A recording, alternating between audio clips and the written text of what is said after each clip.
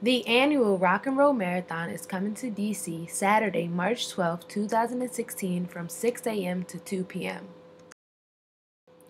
Diane Thomas, a representative for the Rock and Roll Marathon, came to speak at the 7B ANC meeting about the effect it would have on their neighborhood. The 7th Ward will see a large portion of the race, seeing around 5,000 runners participating in the marathon course. You're going to see impacts as early as 9 o'clock in the morning and stretching all the way to about 1:15, 1:30. Runners are coming across Pennsylvania Avenue, so Pennsylvania Avenue will be shut down, so traffic cannot access 295 North. Runners will go across Pennsylvania into Fairlawn and go.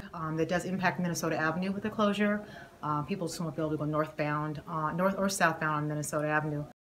Concerns for the impact the race has on the 7th Ward were expressed at the ANC meeting.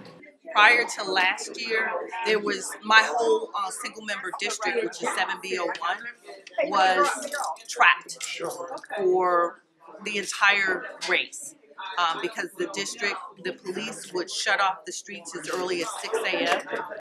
It takes much effort from the ANC to prepare the neighborhood for the upcoming race. I began notifying the churches, notify the pastors in the community to let them know that the race is coming so that they do not schedule events on that Saturday. The race has been coming to this neighborhood for 12 years now, and although the marathon has made changes to accommodate the 7th Ward, there are still changes to be made.